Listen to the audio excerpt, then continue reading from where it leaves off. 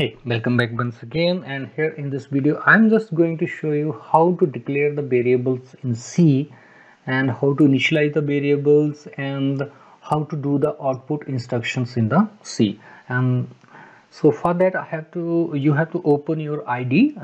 In my case I'm using dev C++, so you have to open your dev C++ IDE on your system. Then from there you have to go to file option, and from file you have to select new. Then for here you have to select the source file. So this is here we are having the source file. Now we have to start writing the program. So for that I have to write first instruction in the program, that is #include. Then here we have to give the name of the file that I wanted to include, that is stdio.h, because I just wanted to use printf function for the output. So the definition of this printf function reside in this header file, so I have to include this header file in my program. So now I have to declare the main function. So for that I am writing here the main, and the function is indicated by immediately after the main function name of the function you have to remove the parenthesis. So I have written main, then parenthesis, and then we have to write the body of the function within the curly brackets. Now main function is necessary to write in every program of the C, just because of the reason we have to compile the program, and compilers start compilation of the program from the main function only. So that's why the C main function is necessary to write. So we have written main function here. So what I'm going to do here is to declare the variable. So first I'm using the type as int a. So what I'm doing here, I have declared a variable a, and to its I have set as integer. Put the semicolon here. Then another data type we use as float, and the variable name is b. And what I'm doing this time, I'm declaring the variable along with the initialization. So here I'm initializing its value as say 22.44. Say this is a decimal value, fractional value I have assigned to this variable. So this is what called as a declaration along with the assignment. And in the last here I'm using char variable, and the variable name is C, and I'm not going to initialize it right now. So after this I have declared the three variable int a, float b, and char c. And I have also initialized the variable b, but I have not the set value of a and c. So here I'm going to initialize the variable a, and a is equal to 56 say, and as this is a whole integer is used to store the whole number value.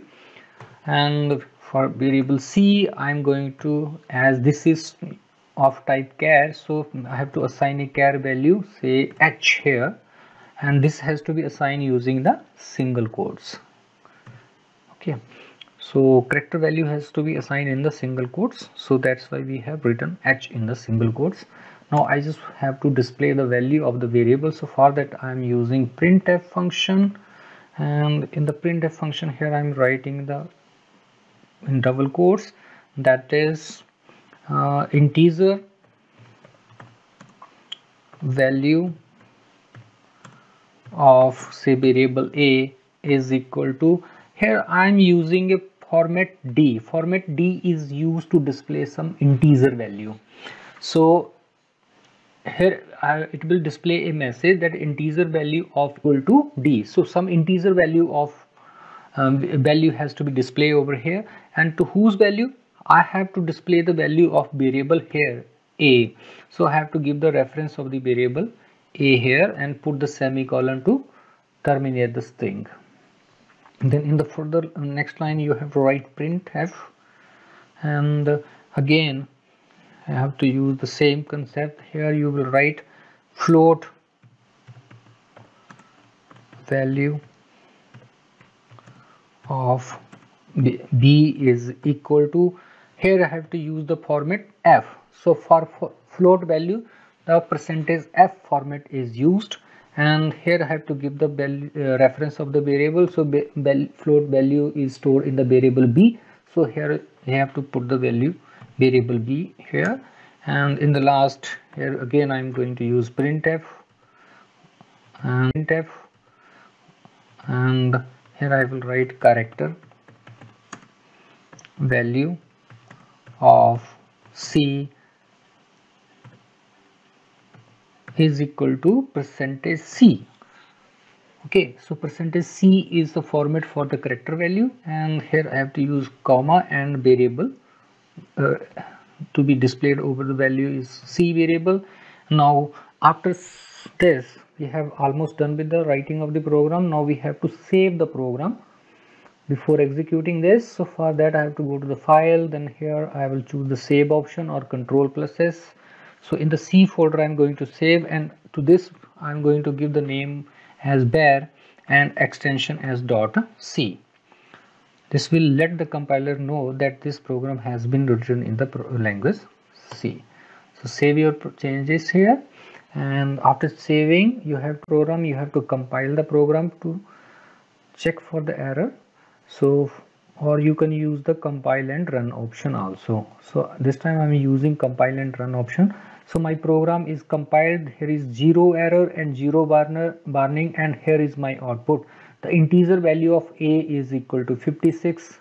ABC value we have declared to the variable A is equal to 56, and the float value of B is equal to 22.44. That's right, we have assigned the value 22.4, and character value of C is equal to H. Look at this, we have assigned the value H to this here in this case. Okay, so this is almost done. Now what we have seen, we have written printf in the 3 different lines, but we have got the output in the same line. So what I want that after one line this second output should be in the new line. So for that I am using one concept over here, that is \n. This is what called the escape sequence. So also I am letting you know how to use the escape sequence. So save your changes, whatever the changes you made in your program. Before executing that you have to save the changes, then again you have to go to execute or press the F11 key to compile and execute. This time you see the output after the one line is displayed in the new line. Look at this. Now if you see there is no space between these two lines, so I just wanted to add a tab space between these two sentences or lines. So for that what I'm going to do, I'm going to write some more escape sequence here, that is I'm using \t for the tab space. So again save your changes using Control S, and again choose the option compile and run, and here you see the output. Teaser value of A is equal to 56, float value of B is equal to 22, character value of C is equal to H. So this way we can declare the variables, assign the value to the variables, and do the output instructions in the C language. That's all for now. See you soon in the next video.